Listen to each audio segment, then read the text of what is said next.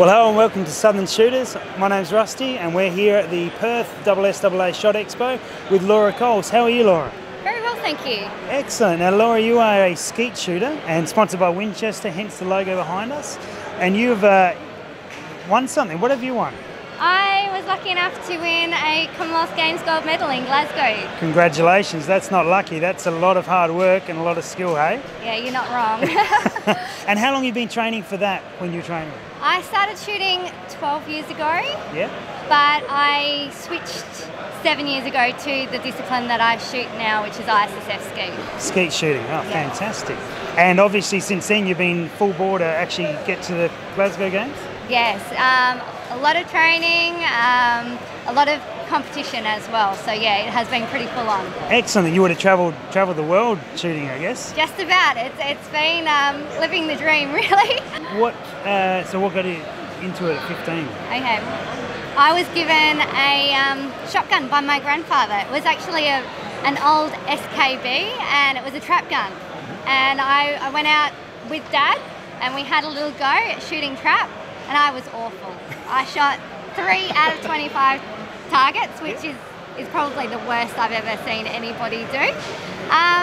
But everyone was really friendly at the club and I wanted to challenge myself and keep going with it, so that's how it all started. Laura, so you shoot ISSF Skeet. What's that different to normal skeet shooting we see at most clubs? Okay. The difference between American Skeet, which is what is shot at most clubs, and ISSF Skeet is the speed. ISSF targets are travelling about 68 metres. Your American Skeet targets are travelling only about 55. So in order to make them travel that distance, they're doing about twice the speed. So It's a lot faster. Yeah. Also, we must start in a gun down position. So the toe of the gun must actually be below the elbow level. Yeah, okay. And you're only allowed to lift the gun to the shoulder position when the target appears. Yeah. Yes. Also, in American Skeet, the target will come out as soon as the button is pressed. In ISSF, it may come out up to 3 seconds later, so you don't know when it's going to appear. The other tricky bit is, in American Skeet, you only shoot doubles on stations 1, 2, 6 and 7. In ISSF, we shoot pairs on every station except station 8.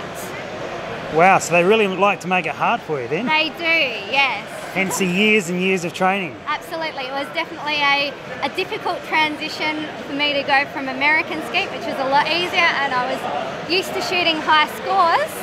And I'd been shooting for 5 years at that stage, so your expectations are up, and then going to ISSF Skeet where, you know, I shot a 6 the first time I shot that, which was a hard thing to take for a shooter that had been going for 5 years, but yeah. Is there any different in the shotgun setup for ISSF? For ISSF, your shotgun fit becomes even more important because the gun must come straight up and fit your face straight away. In American Skeet, you can put up the gun and wiggle into position and get it right. So it really must fit you perfectly. Also, the shotgun that I use now has quite short barrels. It's a 70 centimetre gun, which is just short of 28 inches. Often people will use a 30-inch shotgun to shoot American Skeet because the targets are slower.